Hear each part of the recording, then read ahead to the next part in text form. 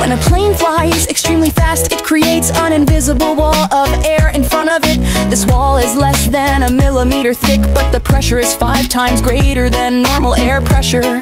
That's the sound barrier. Later, scientists discovered the reason.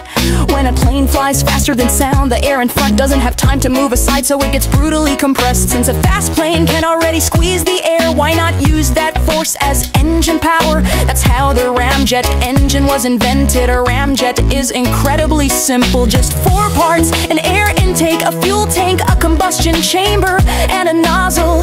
When a plane reaches 1.5 times the speed of sound, air rushes in through the intake. Inside, it bounces around, slows down, and gets compressed and heated. At that moment, a fine mist of fuel is sprayed, in which ignites and turns into high temperature, high pressure gas. The nozzle at the back is designed to narrow first, then widen, pushing the airflow to accelerate even more. The best part is, the faster the plane flies, the better the air gets compressed, and the stronger the engine's thrust becomes a perfect feedback loop. At its peak, it can reach 6 times the speed of sound.